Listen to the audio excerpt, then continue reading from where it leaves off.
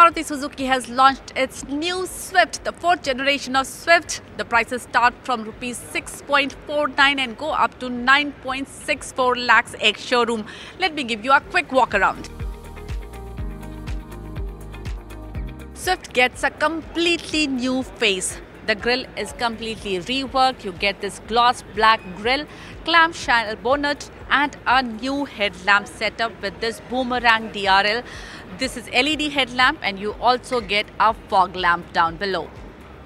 On the side you will notice this prominent shoulder line which extends all the way from headlamp to the tail lamp, and then you will also notice new design alloy wheels, precision cut alloy wheels. They look quite nice.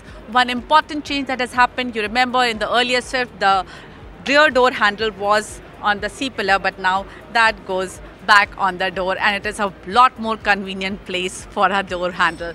Let me take you to the rear now.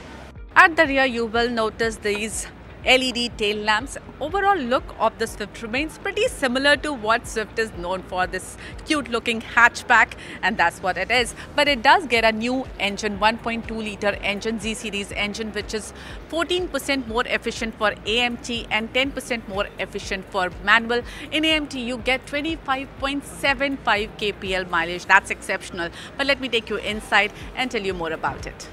Though dimensions have changed, but the wheelbase hasn't changed. So let's see how much space we get at the second row.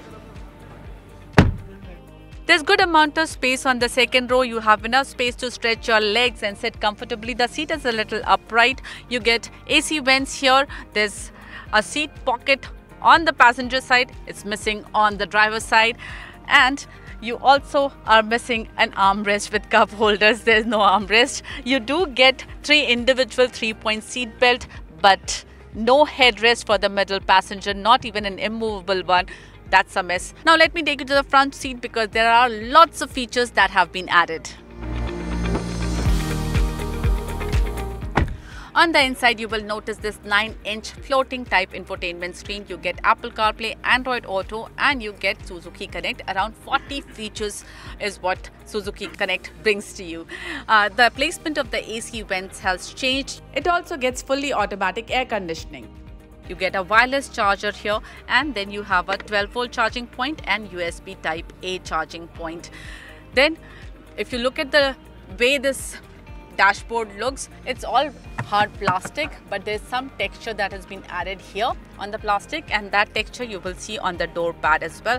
There is this metallic looking insert here. Gives a little better look to the interiors. You get a fresh looking steering wheel with some piano black here, and then the piano black has been used in the center console. You get a part digital instrument cluster, but it has been improved. You get some colored elements too.